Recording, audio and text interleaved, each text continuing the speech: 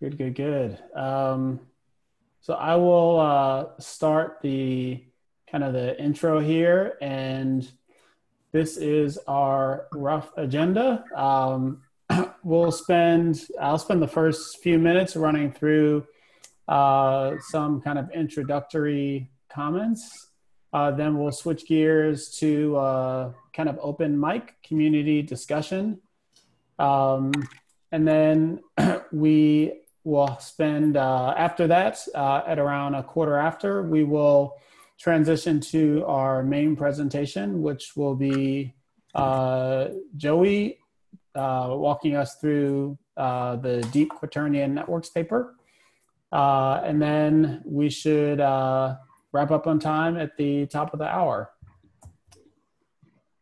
In terms of upcoming meetups and announcements, first of all, I wanted to give a huge shout out to Joey for stepping up. We had some last minute news that our scheduled presenter for this month wouldn't be able to make it due to a personal emergency.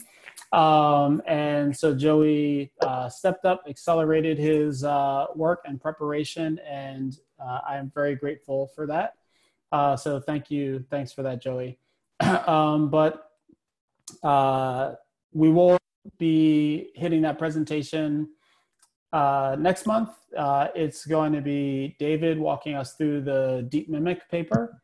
And then in October, we'll be covering active learning.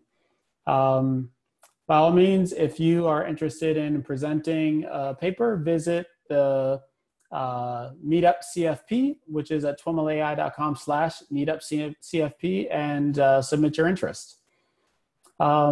We are coming to the end now of our Fast AI study group. We've got one session left. And at that session, we'll be talking about kind of what folks are planning to do to follow on. So if you're interested in working with some folks to study an online course, whether it's Fast AI, the second part of Fast AI, Andrew Ng's course, or any other, let us know in the Meetup Slack. And if other folks are interested in studying that same course, we can help you get a group started. In terms of the main presentation, we can use Slack, or there's a chat in Zoom here. Feel free to use either for Q&A. Joey, we won't expect you to manage the Q&A and presenting, so you just focus on your presentation. I'll keep an eye on the Q&A. Awesome. And I will, interrupt you or wait for you to prompt for questions to help get those questions in. Okay. I have a quick question. Is it going to be like a 15-minute slot or a 45-minute slot? Because I prepared like 50 slides. No, 45. Okay. Yeah. The 15 minutes is when you start, and then 45 is when we're, the way this is written is 45 is we'll transition to Q&A. It actually never works out like that. You have the 45 minutes and you'll get questions kind of interspersed. Okay. All right, so it is 5 after, and now we will transition to kind of the open mic community discussion. Fair game here are any of the above topics. Any questions or comments you have or thoughts from recent podcasts, any topics or guests that you'd like to hear from on the podcast, general thoughts on what you're working on or what's caught your interest, interesting new papers or projects that you've seen or have been working on, interesting news items, what have you seen out there that is interesting? Who wants to go first? I can. So one thing that I kind of found interesting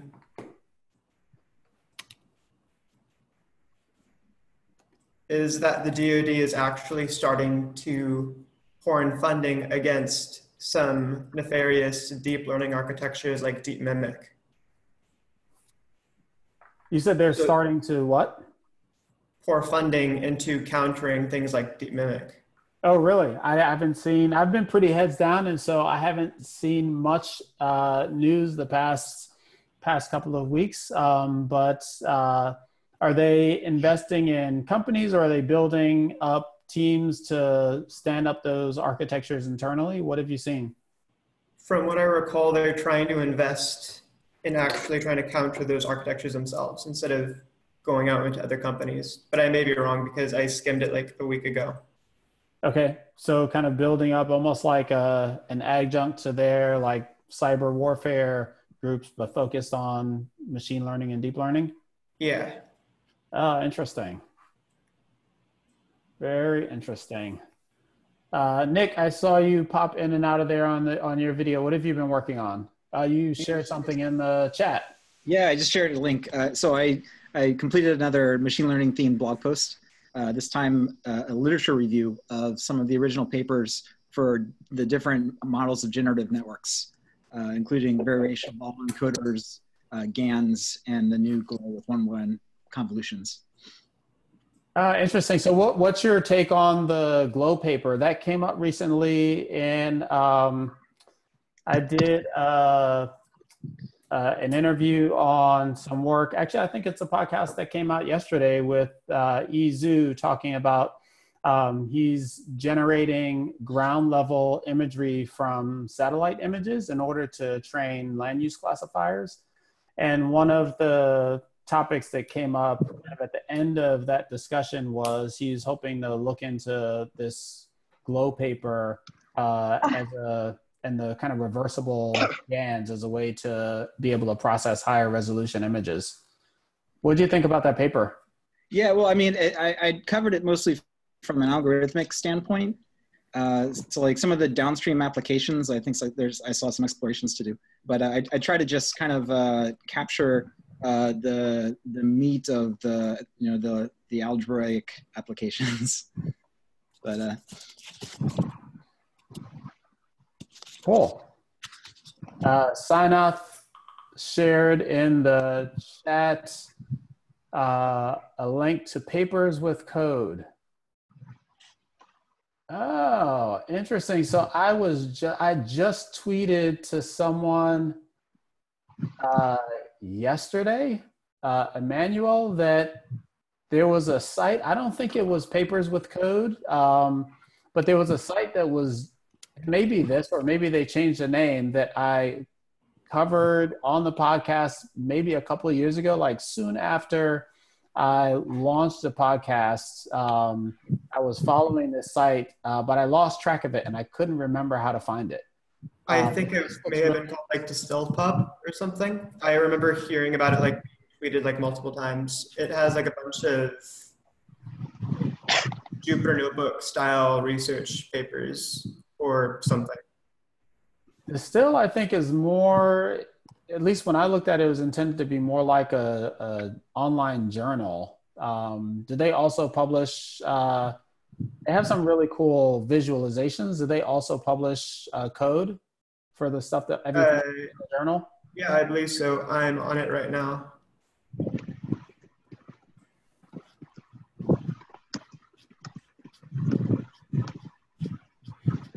Awesome. What else has been going on out there?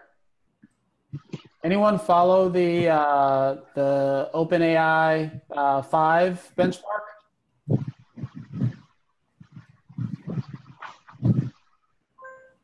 Tell us about it. Any Dota players? So I did an interview with someone from OpenAI recently on this. So Dota, this is their second kind of their second wave of they've been doing ongoing development of an AI to play this game Dota. The original set of announcements was it earlier this year? I think it was earlier this year. They did what they call Dota 1v1. So basically they had a reinforcement learning agent that was trained to play this Dota game, but kind of in a one-on-one type of fashion. But the actual game is designed to be played 5-on-5.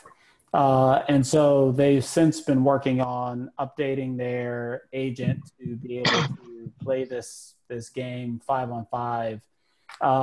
And they did pretty well in this benchmark. I don't have the stats in front of me, but if you look on their site, OpenAI 5 benchmark, they have thrown so much compute horsepower at this thing. It's like they are training this thing like some number of years per day on like hundreds of, what's that? 180 years per day, I think. 180 years per day on like some ridiculous number of CPUs and cores. It is just incredible. And you'll be able to catch more of the detail in the podcasts, which should be coming out soon. But they've learned some interesting things about there have been some interesting observations about the strategies that the bot has identified just by playing the game over and over. It is pretty interesting stuff. Yeah, it's really interesting. This bot kind of found strategies that humans found over the years too. So that's it's always interesting to see. That was the same thing like in AlphaGo. I mean, this bot found strategies that human also did, and also found new strategies that human never thought of, and that was the same thing in this game. That's really interesting. I just skimmed over the blog post of the non-technical blog post. It's really interesting. Yeah, there's like one example. So the board for this thing, basically the object of this game is to kind of destroy the enemy's ancient, I think is what it's called. It's like their home base. And the board has these kind of lanes that crisscross the board. And when you start the game, I guess you're on your corner and you create these I think they're called ghouls or something like that. And they tend to charge the other person's base. And one of the strategies that humans have developed is to basically, I think, ghoul blocking. I don't think they're called ghouls, but it's something like that, ghouls or whatever. I don't know. I don't play the game, but they basically, if you let them charge the enemy too quickly, the enemy's too strong. They're all still in their base, and they just get demolished. But there's a strategy that people have developed over time that you like just stay in front of them and block them for a while to let the game board kind of spread out, and then you let them through. So you're like creating an obstacle for your own agents, I guess, or your own. These are like agents that are controlled by the game, so pseudo AI. But anyway, there's a strategy to block them. And, OpenAI 5, figured out this blocking strategy. And so one of the things that we talked about in the interview was the different types of training that they use and some of the different kinds of features, or not so much features, but like how they shape the reward function and the reward inputs that the reinforcement learning algorithm got, so that they were able to train the agent to exhibit certain behaviors. Really, really interesting stuff. The game was restricted this time, right? It was not a complete game. That was restricted to some characters, I think, or there are some character limitations. So at the beginning of the game, you can pick a certain number of characters, and I think the full number is different combinations of characters is in the hundreds or something like that. But there's some subset of the numbers that you can pick.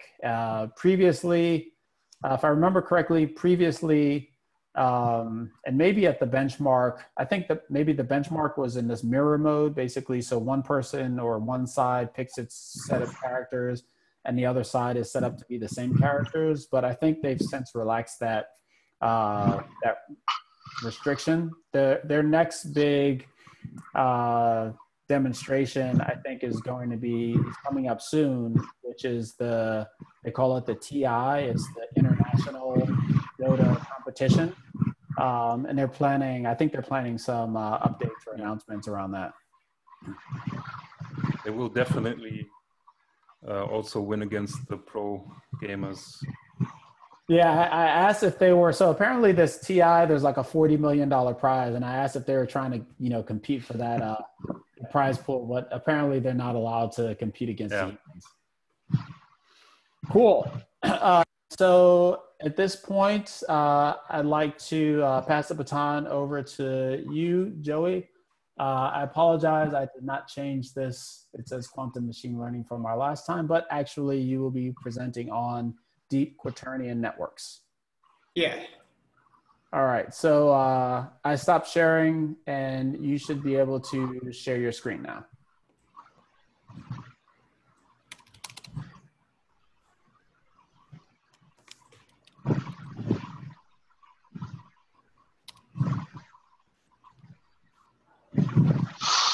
Having some technical difficulties. Should have used Windows. Yeah, take your time. I forgot one very important announcement that I should make, especially since Kai is with us at 2 o'clock in the morning. Where are you located now, Kai? Are you in Germany? Yeah, Germany, Western Germany, yeah. Okay. So we've had a bunch of requests over the past few weeks to create an alternatively timed online meetup for folks that would like to join from Europe and other places, for which the US evening time slot meetups are inconvenient. It's 2-something in the morning in much of Europe right now. And so Kai has stepped up and will be launching a Europe meetup. So we'll still be online. You'll still be able to catch the videos, but for those folks that want to come together and engage live, he'll be hosting that. And the first one is going to be, what are the details? Yeah, on the first one, I will present Capsule Networks. So that's the dynamic routing paper from Geoffrey Hinton. Geoffrey Hinton, yeah. Yep. And so it's maybe not only good for people from Europe, but also from Africa, since it's in the same line. Mm-hmm. So if you're from Africa, you can also attend for a better time. And also for people in the US, it's, I think, at 12 or 1 p.m. or something. Oh, so not bad for us. Yeah. That's good. Better than for guys from Europe, yeah. Nice. All right, so Joey, are you all set up on your end? Yeah, do you see my screen? Yes. Okay, we're good. All right. So I pretty much made it in like LibreOffice on a Linux computer, all the tinfoil hat, and right now it's in a PDF format. So we should be good. I hear 2018 is the year of Linux on the desktop. I'm using laptop. I'm using Our cake I like. All right. All right, so should I start? Yep. Floor is yours. All right. So my name is Joey Lopez. I'm a second-year transfer CS major at UCI. This summer, I pretty much decided to take a 16-week applied bootcamp course here in Southern California, where I'm located, and I'm on the tail end of finishing that right now. Pretty much, I started with no machine learning at the beginning of the year and just have been trying to learn as much as I can in my free time. So for this particular paper, I'm going to be talking about a deep neural network that uses quaternion-based algebra instead of regular algebra. pretty much I had no background in abstract algebra or anything higher than remedial stuff until like a few months back. So it's been pretty much like a learning experience for me, just going into that more like weird kind of math world. So for this paper, I'm just going to be actually going over the history of how they were actually invented, what was being done at the time, their real life applications, like what they're currently used for now, like hardware and stuff. And then just the one Deep Quaternion Network paper, which pretty much has it pretty much does a segmentation and an image classification test using convolutional nets with Quaternion-based filters.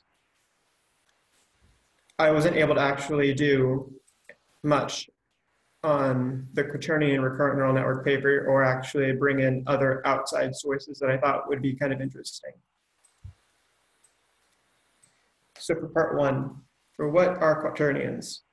So pretty much a mathematician named Sir William Rowan Hamilton pretty much came up with them in the mid-1800s. In his line of work, he wanted to actually generalize complex numbers to higher dimensions.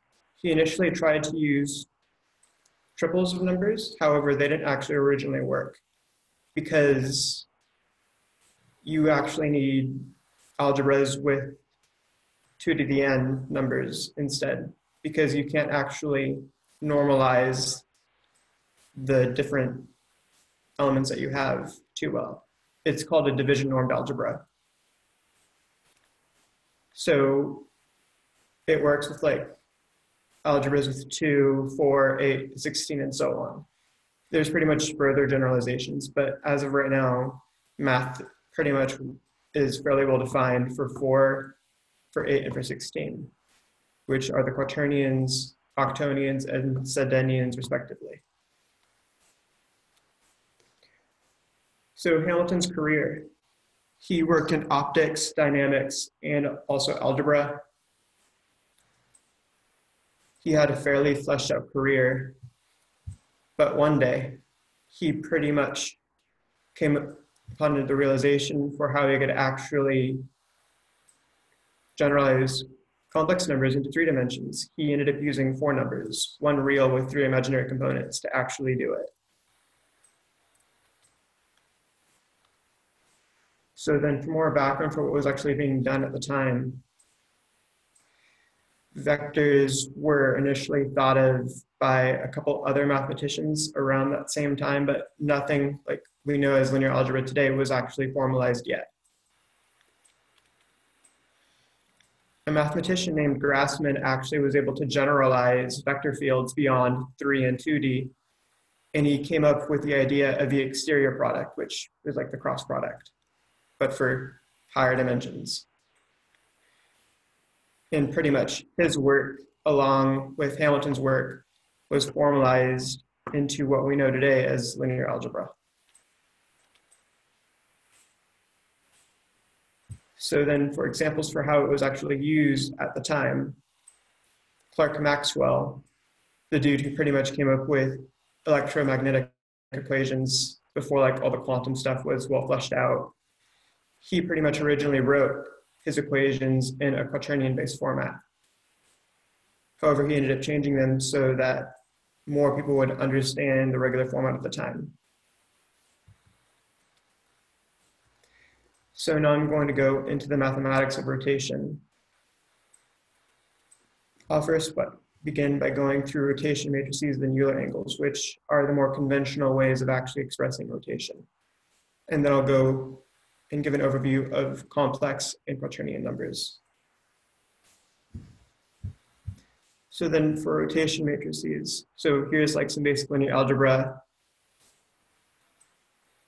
You have the dot product and the cross product, like the cosine similarity for the dot product and all that kind of stuff. Now for rotation in 2D, how it usually works is that you modify the basis of the actual vector space that you're working with by an angle. And you basically keep the basis vectors normalized. So that's how like it normally works for like linear algebra and everything. And they're orthogonal, so there's like no shearing, no stretching, and everything keeps its proper shape. Now for 3D, pretty much those rotation matrices are generalized further in order to rotate about each of the three axes. So you can see like the similar matrix right there in the bottom right corner. It's pretty much expanded in order to actually allow for rotation in the other three axes. So for complex numbers, they were originally invented to solve quadratic equations which involved negative radical numbers. So like rad -1. And like the quick gist for how complex numbers work is that multiplying a number by I pretty much rotates it counterclockwise by 90 degrees. Now for quaternion numbers, instead of just having I squared equals -1, the algebra has a general rule that I squared equals J squared equals K squared equals IJK equals -1. If you basically set the rational number to 1 and modulate the ij and k with trigonometry, the representation is homomorphic to a 3D sphere. And also, if you represent 3D vectors in quaternion form where the real part is imaginary, I mean, the real part is 0, the resulting quaternion multiplication is that the real part stores the dot product and the imaginary ijk components store the information for the cross product for it. And like right here in the bottom left, we can see like the generalized exponentiated form that can easily be used to provide a simple representation for how you can actually rotate stuff in the algebra.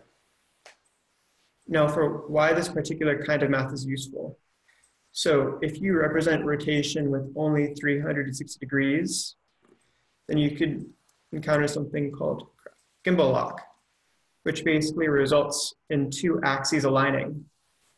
When that happens, you can't tell if a rotation comes from one or the other axis. So this is supposed to be a GIF, but it screwed up, my bad. But basically what happens is that if you have your sphere oriented so it's X, Y, and Z, if you have the X and the Y parts pretty much have their axes aligned, you can't tell if an orientation comes from one or the other. You would need like some external thing to tell you what to do in order to actually fix the mapping. A good example for how this kind of works. So I ripped this from a PowerPoint. I thought it was an ingenious example. Pretty much for the topology of it, you pretty much have like an imperfection when you have 360 degrees, whereas when you have like a 720 degree representation, it can easily become like undone and you don't have that kind of weird locking effect. It has to do with like topology and higher weird level math that I'm not too familiar with at this point. And so the example is if you twist the belt 720 degrees and then... Yeah, you can like pull it taut and it goes back to its original form, whereas for the 360 degree example, where for Euler angles, you pretty much have 3 of these where you only have 1 of the 720. And pretty much it just gets taught like that and it can't be undone unless you have some external factor. And this kind of thing has real world implications for like implementing navigational systems and other things involving rotation and orientation. Yeah, a friend of mine is working on inertial measurement units, and I think it's a more, it's an easier way to calculate rotational orientation of objects, right? Yeah.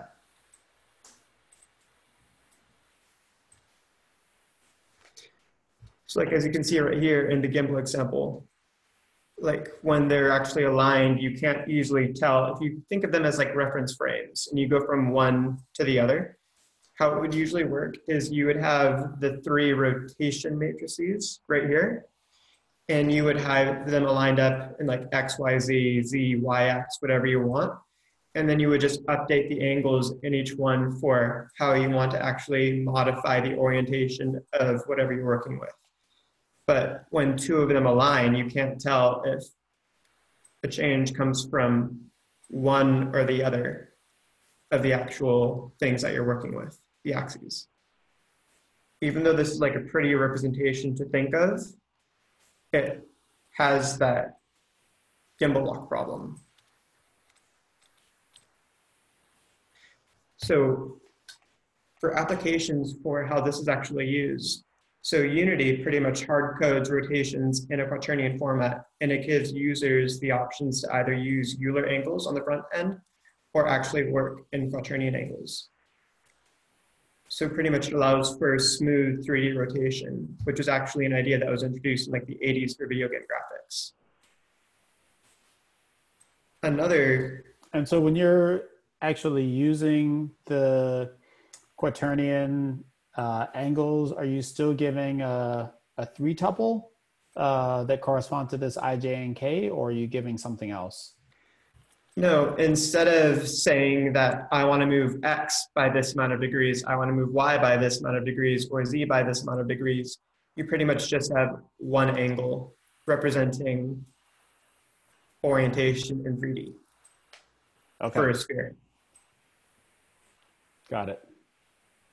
So it's more compact representation.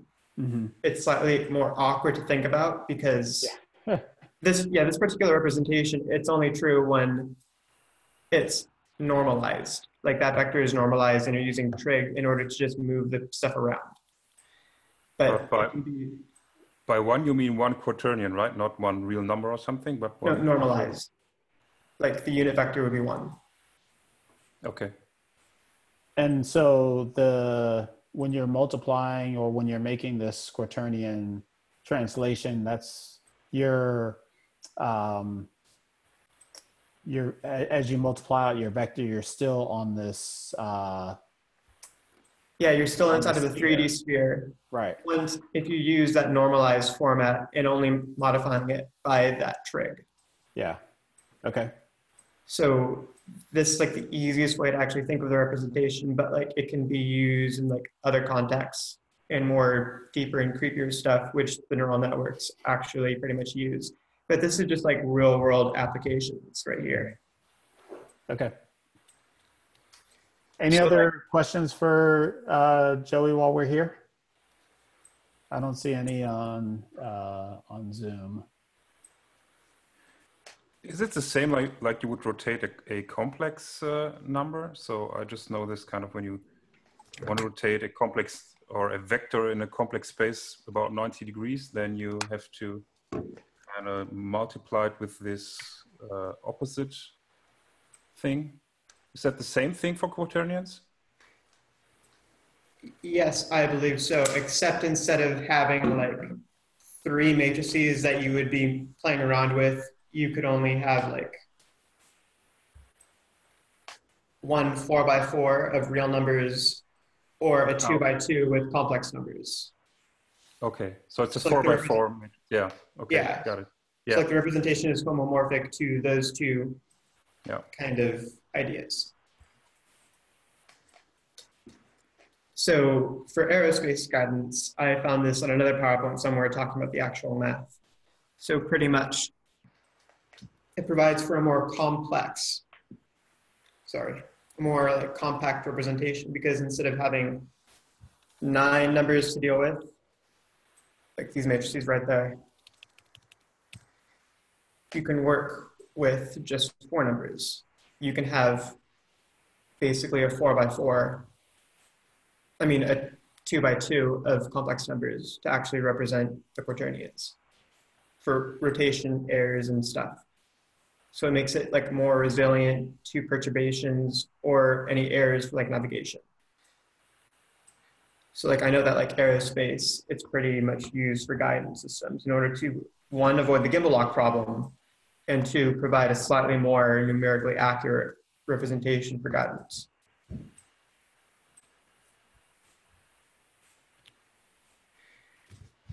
And I'm not too familiar with quantum mechanics at all, like literally anything, but apparently the motions of an electron can be modeled with quaternion algebra fairly well.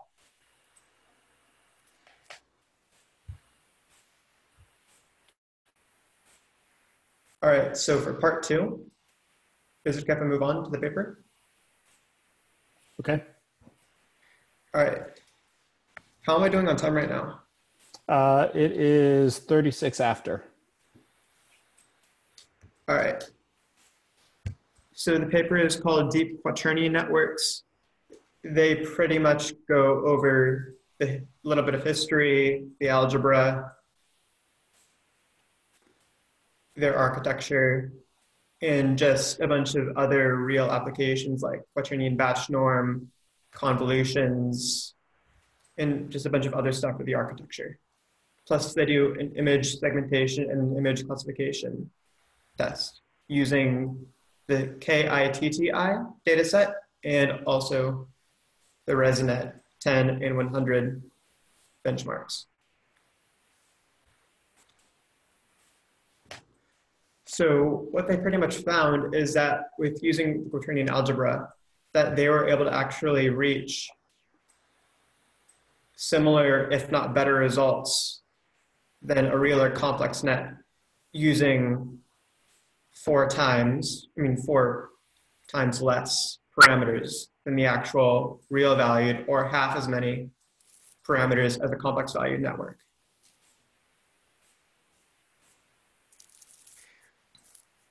So in the paper, they develop quaternion convolution, weight initialization, and batch normalization.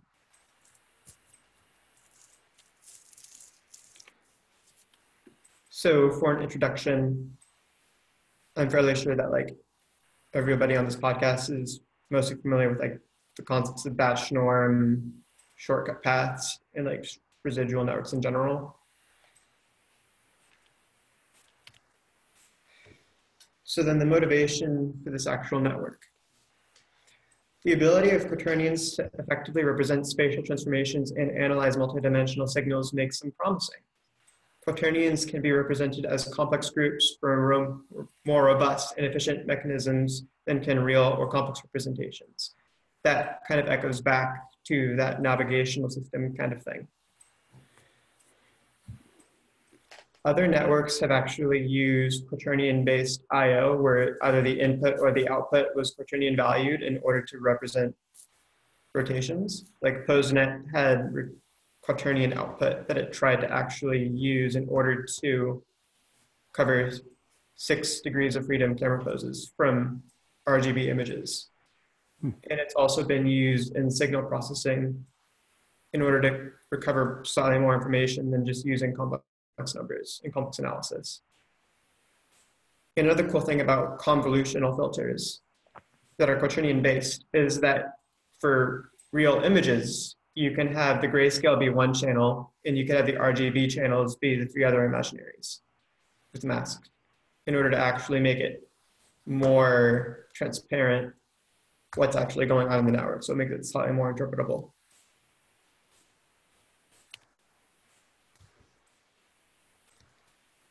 So in the representation for the algebra, there are multiple different ways that it could actually be worked with. There's this 4x4 interpretation mapping the hypercomplex for quaternions to the reals. You can use complex numbers in a 2x2 matrix. And there's also calculus that actually works with quaternions themselves. I wanted to like actually bring in more information on that, but I just didn't have the time. So like imagine doing calculus and like backprop and all that fun stuff but in the actual higher level algebra rather than actually doing it in the reals. So then for their feature maps for the convolutional filters, they pretty much just divided them by 4 and assigned them arbitrarily to each channel, the real, then the ij and k. So can you go back one slide? Yeah. Why is this 4x4 representation used? It seems kind of redundant. So those are just the real numbers of the quaternion, right? Yeah, it's pretty much mapping that algebra to reals so you can use regular calculus with it. Ah, okay. Like that's unavoidable. You'd either have to use this representation, the complex representation, or some arbitrary calculus or Okay, whatever so in order to make it work. it's because of this non-commutative property? Yeah, the multiplication is non-commutative plus, yeah, they're trippy.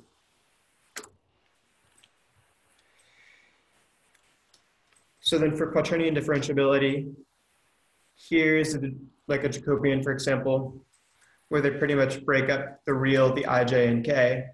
And this is pretty much an example of chain rule for it, where if you have one quaternion that has a through d values, and you have a second quaternion that has MNOP, like this is how like the chain rule would work in it using this representation right here. Like you'd have 4 matrices in order to actually do it. Like I know that this linear representation is used in like a lot of other things. Like I may be wrong, but I remember hearing back from like a YouTube video that like your cell phone, for example, stores orientation in like that 4x4 kind of format. And it just modifies those numbers in order to actually capture orientation.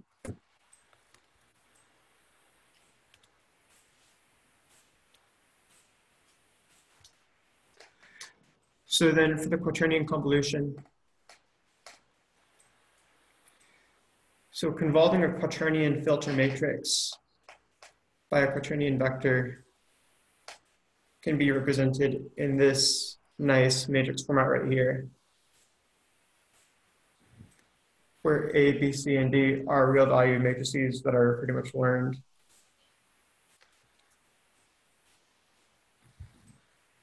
And the cool thing about the quaternion filters is that they produce linear outputs based on each of the axes.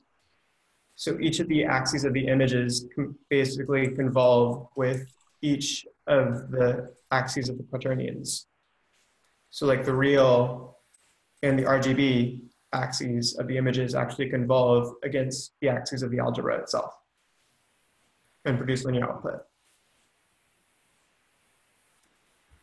And so we're used to thinking of these convolutions as like filters. Is there a way of thinking about them in this quaternion realm where, you know, that's different, like we're doing rotations or something like that with the convolutions as opposed to kind of the typical filters that we're used to seeing in papers?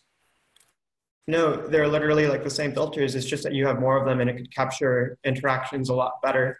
Like normally, how this setup would normally work if you just had a bunch of extra filters is that you would have like a single convolution on all those filters trying to capture interactions and hoping that it would converge to a good solution. Whereas here, the rules of the algebra kind of help nudge the model towards like a better solution rather than just having like a convolution on all the different filters. That kind of makes sense. And you need to add a grayscale axis in the first to the image to have this kind of restriction that you have 4 inputs. Yeah. Or at least that's what they use in the paper. Isn't most of the time a grayscale just a linear combination of the RGB already? Yeah. I'm not too sure. Should be.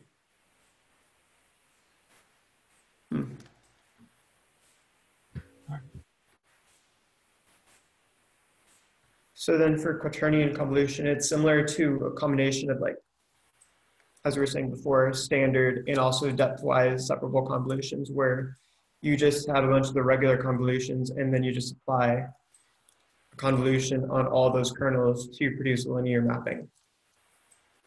I mean, a linear interaction of the feature maps that you have. And the network's reuse of these filters on every axis may help them extract more information across the channels. And another thing, since the quaternions can be thought of as vectors, the kernels and feature maps of the quaternion convolutions can also be thought of as vectors as well. Now for quaternion batch norm. So for normalization of complex and hypercomplex numbers, it's not too easy because you have to invert the matrix that they're represented in. So like for the complex net, because it's just a 2x2, that's easily invertible. But when you're actually working with that 4x4 representation that they use, you're not always guaranteed an easy invertible matrix for it. I mean, it's not easy to actually deduce what the inverse matrix should actually be. So then they use an approach called Cholesky decomposition, which pretty much gives you two matrices. It's an algorithm in like linear algebra. That pretty much gives you one matrix that's lower triangular and another matrix that's upper triangular. And they pretty much just took one matrix from that and used that to actually whiten the covariance matrix of the actual input.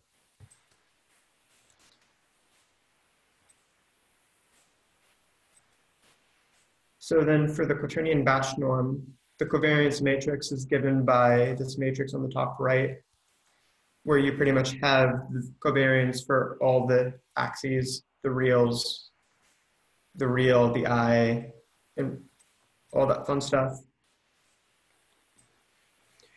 And as with regular batch normalization, the two parameters, the shift and the scaling parameters are learned. But in our case, with quaternion-based values, the shift parameter is a quaternion itself, whereas the scaling parameter is a synthetic matrix corresponding to our covariance matrix.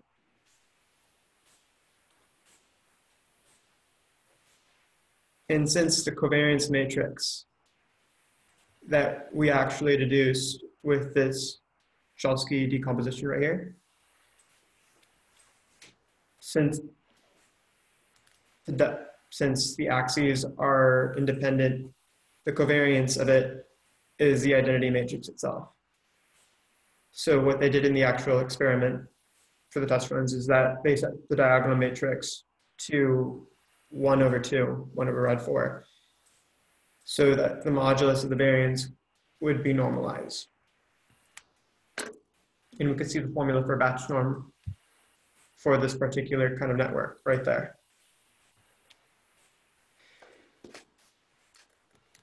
So then for quaternion weight initialization, they pretty much set it up so that there would be 3 parameters to actually work with: the magnitude of the actual quaternion itself and the 2 angle arguments.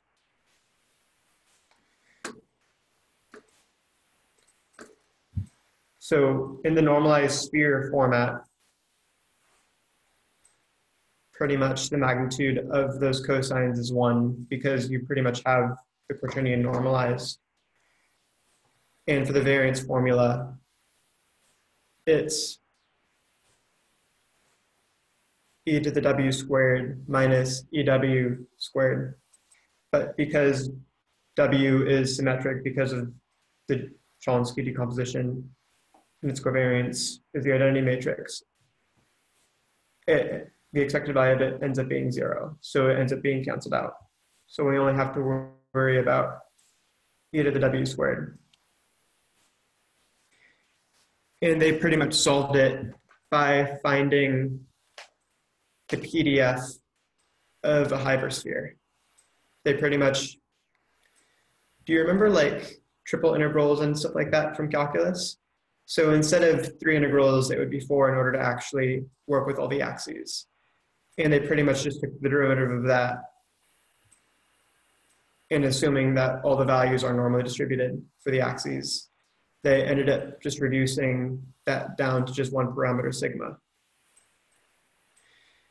And they followed the setup from another paper where the variance of the whitening matrix was 2 over the number of inputs plus the number of outputs.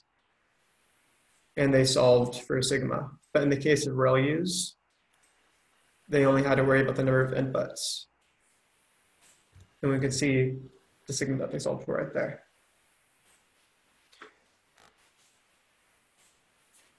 So then for quaternion weight initialization, the magnitude of the whitening matrix can be parameterized by sigma according to that learned PDF. I mean that PDF.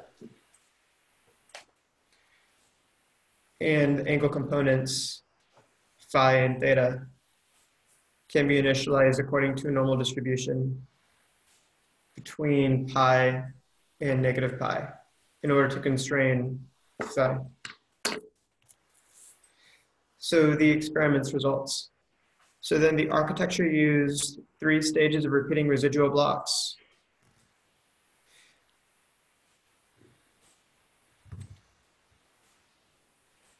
There are, however, more efficient ways to actually represent convolutions, but in order to actually compare the results with real and complex nets, they used this kind of batch norm ReLU convolution kind of residual block structure inside of the nets.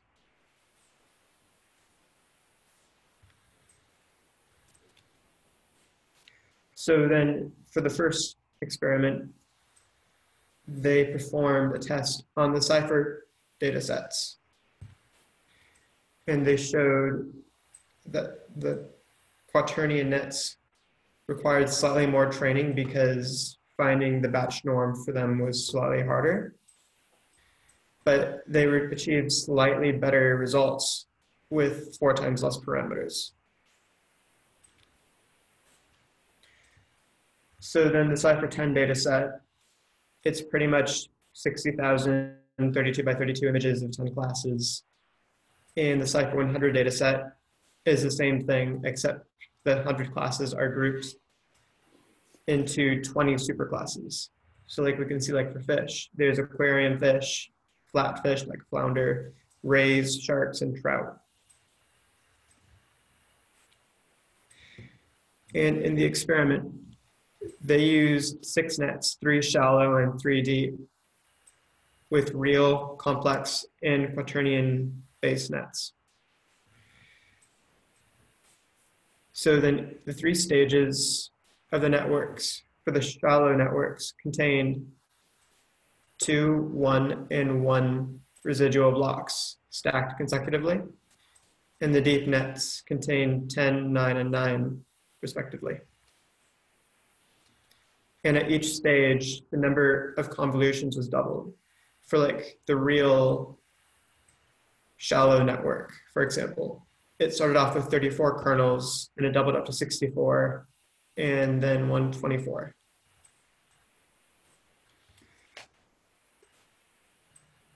So for the parameter budget of the actual network, they pretty much just set it arbitrarily, but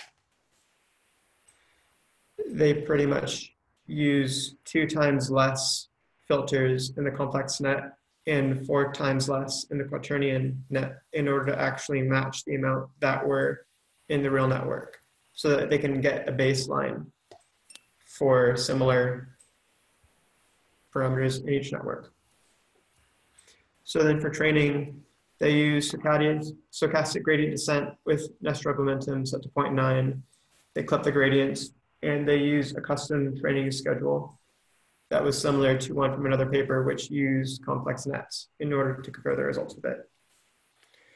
So then their results, the quaternions outperformed the real and the complex nets on both data sets while also using fewer parameters. The quaternion models took 50 times longer to train due to the computational heaviness of the quaternion batch norm. but both the shallow and the deep quaternion nets perform slightly better than both the complex and the real nets. Now on the second experiment, image segmentation. You've got about 4 minutes. Okay. The KITT data set, it's pretty much used for driving cars, for real world computer vision. It's a bunch of different sized images all around 120 by 350. I mean, 1,200 pixels by 375 pixels. And they're pretty much labeled with integer heat maps saying how likely a pixel is to be part of a street or just not a street. So then they use pretty much the shallow architectures from the previous experiment. However, they didn't actually use striding in their convolutions, and they didn't have a global pooling layer at the end because of budget constraints for their computational resources. The metric that they used was intersection over union, and again, the quaternions outperformed the real and the complex nets. The intersection over union metric, if you take the complement of it, it can be used as a distance metric in order for measuring sets, saying how well they actually intersect. Now for the conclusions. The Quaternion recurrent neural network paper that I did want to go over, it introduced a novel backprop through time algo. It didn't actually use Quaternion batch norm or something similar to what this paper used, so it didn't complain about computational costs or anything like this paper did. But they were able to actually achieve similar, if not better results than the baseline real network while using 3 times less free parameters. And for other representations, which I can probably include like a link to, there was one paper which actually used a different kind of calculus for quaternions that would allow for backprop and all those fun algos for optimization. They actually fleshed like Newton's method and stochastic gradient descent inside of that calculus. And on a final note, quaternions aren't like the only algebra that could actually be used for this kind of stuff. There's, I forgot what it was called, but there's a kind of construction that basically algebras that are 2 to the n can easily work because they can be division normed, and you can get good representations where you can use trig in order to modify their angles and everything. And that field is pretty much called geometric algebra. There are some papers that actually go over neural computation using that kind of framework. But I didn't have the time to actually go over them too well.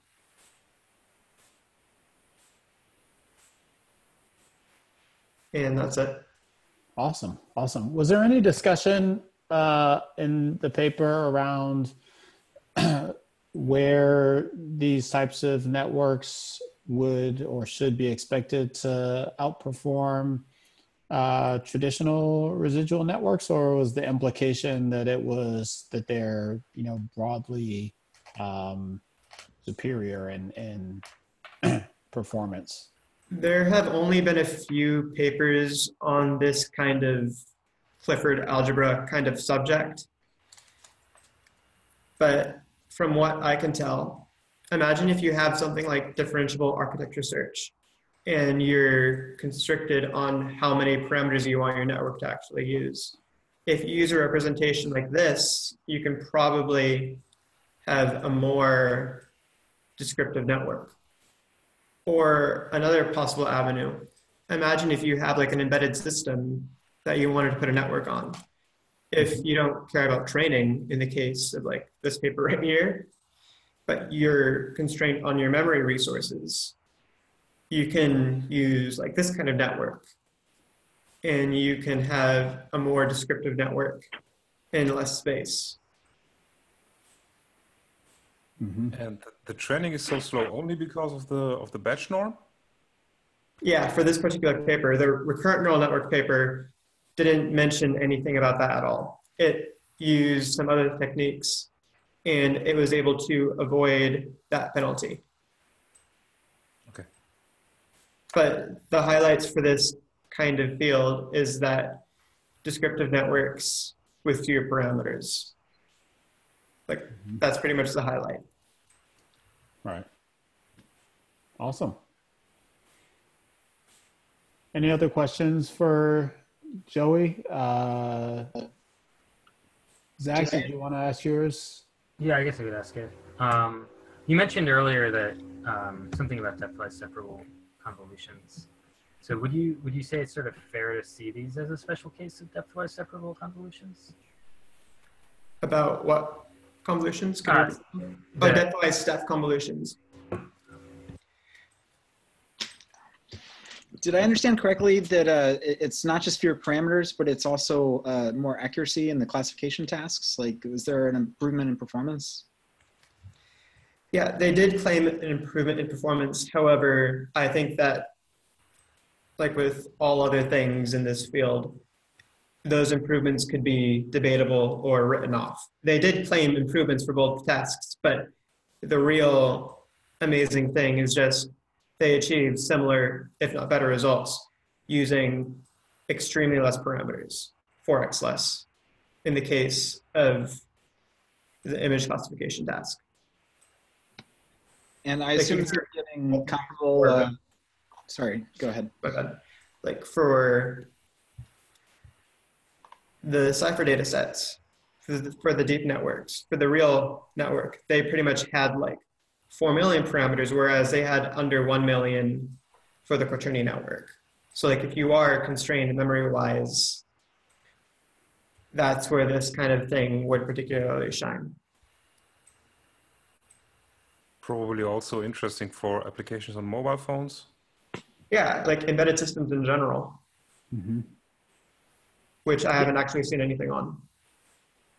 And did you address the question about the depthwise separable convolutions? Oh, Did you catch that one? I did not. So in the paper, I wasn't actually too familiar with depthwise separable convolutions before I actually read this a while back. So pretty much, they were pretty much saying that it's analogous to it, except that with the algebra, it allows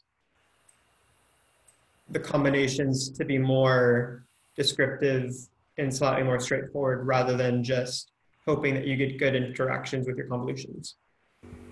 Okay, that's interesting.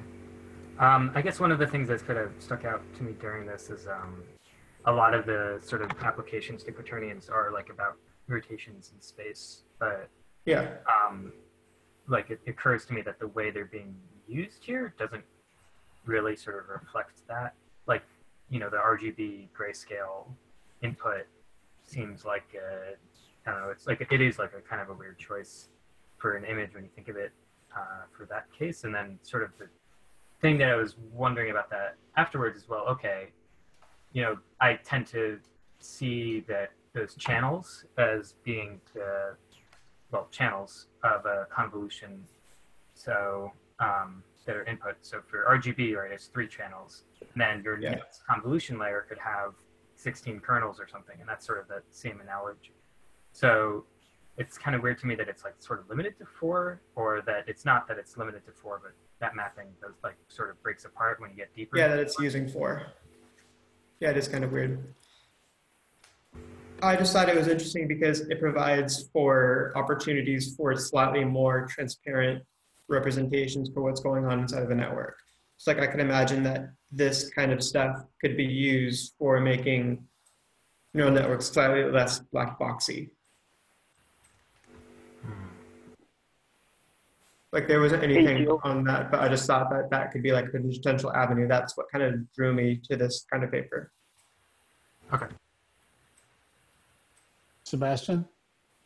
Hey, yeah, with the 4-to-1 parameter ratio of real to quaternions. I mean, a quaternion. If you're saying in the real neural network, if you have 4 parameters, then in the quaternion you would only use 1 quaternion parameter. But the 1 quaternion parameter had 4 real components in it. So yeah, it's just that it would be modified by 1 angle. instead it of would be one quaternion angle.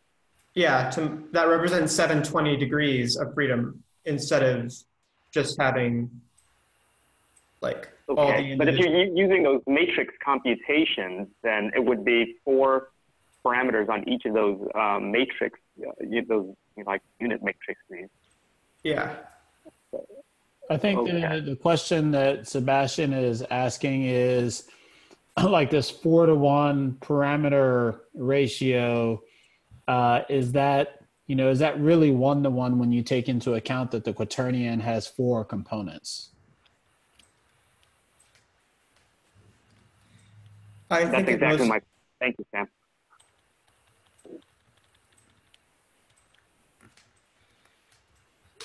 So Yeah, go ahead, Joey. like right here. So they pretty much just modify the angle phi when they actually take into account the quaternion. So they pretty much, yeah, like So the angle phi is your parameter as opposed to your that you're rotating. RIJK. Yeah. Okay. And then phi is pretty much mapped to IJK, which IJK is pretty much mapped to the 4x4 matrix, which is used for the convolutions right here.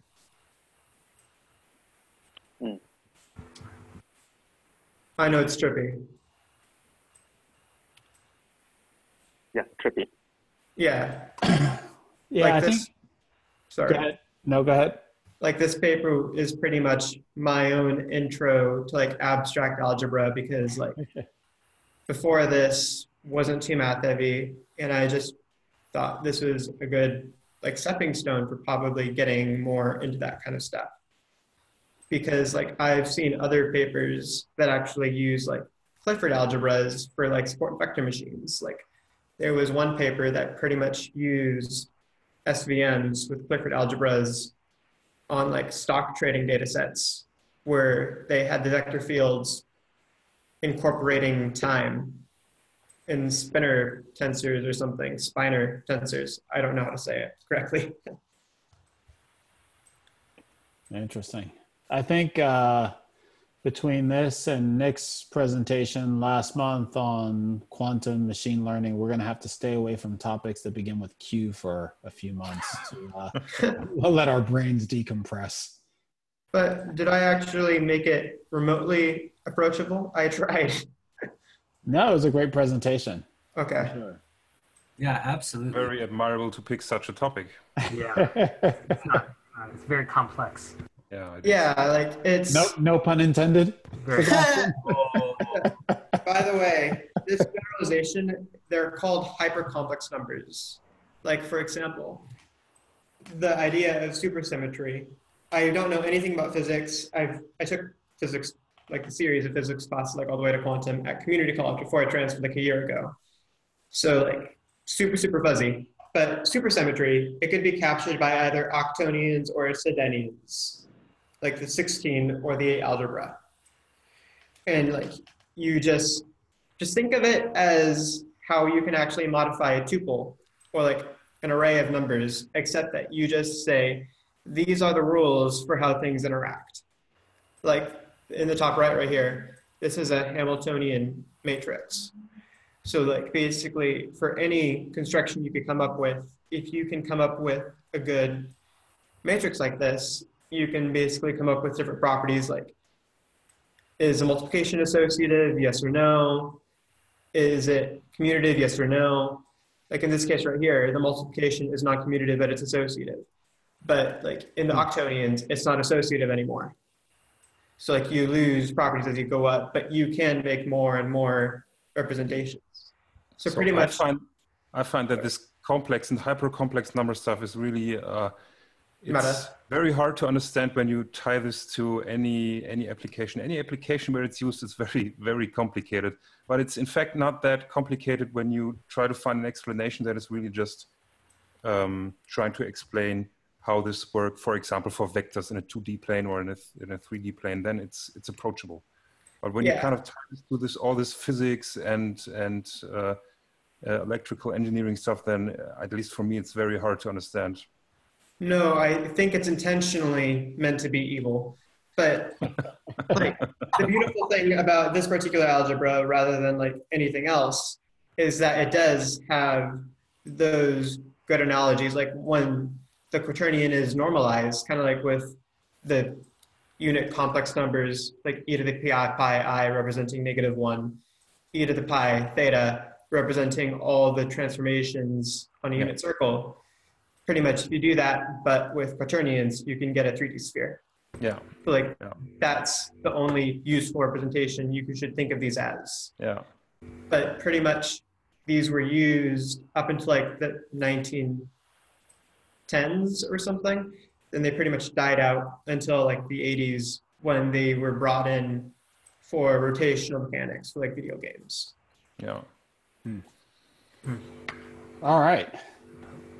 Well, Joey is on Slack, so if anyone has any further questions, you can reach out to him there, and we're going to call it a night. Thanks, Joey, so much for presenting this. Great job. No problem. I'm going to come up with a few links to help people understand how this kind of stuff is actually useful. Like, for example, like quaternions in Unity, for example. I could bring up a bunch of different links for that kind of stuff if you think it would be helpful for people to see. That would be great. And if you would also post your presentation in the Meetup channel, that would be great. Awesome. Awesome. Night, everyone. Bye. Great. Good night. Bye. Night. Bye-bye.